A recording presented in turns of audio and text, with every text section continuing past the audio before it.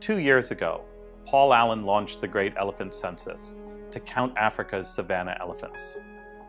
The goal was to learn how many are left and where poachers are killing them, and then use this information to protect these iconic animals. Pilots and census crews from national wildlife agencies and NGOs surveyed nearly 350,000 square miles across 18 countries, following strict protocols to ensure they gathered consistent data. Paul believes data is critical to clarify challenges and solutions, measure success, and hold ourselves accountable.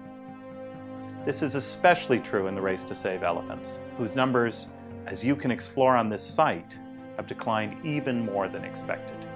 Poachers are killing 25,000 to 35,000 elephants in Africa every year to feed the illegal international trade in ivory.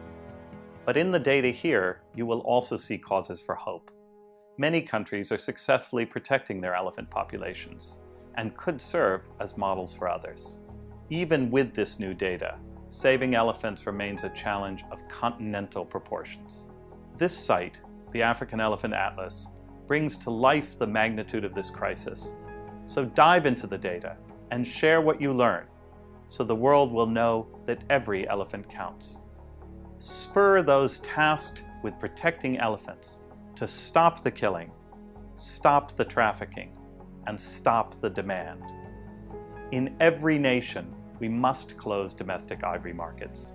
To everyone who helped make the Great Elephant Census possible, thank you for your dedication. We look forward to partnering again as we press ahead in the next phase of this tough, urgent campaign. Together, we will save Africa's elephants.